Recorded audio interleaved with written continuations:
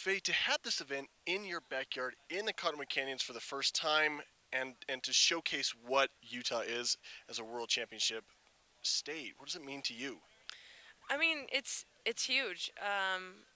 Not only do I get to bring all my friends and my family and everything here, but I get to sleep in my own bed at night. I get to, it's rare that I get to eat how I want and kind of do what my regular like preparations and whatnot. Most of our events are in Europe, and we're kind of just scrounging for whatever, and everything's a little bit foreign, and the food and the beds, and to have home and home all in one and be racing in that environment is I can't picture anything better. How do you expect the crowds to act here in the state? I mean, we've had Olympics here, and the crowds are absolutely ginormous. But now that we've grown and continue to showcase Olympic events around the state, what do you expect from a crowd here at Solitude?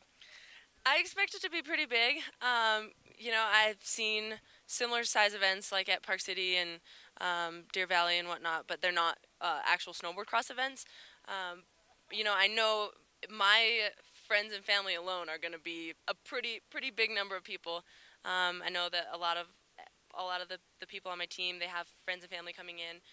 So just athletes alone are going to bring in probably over a couple hundred, I would, or maybe close to at least 100, I would say.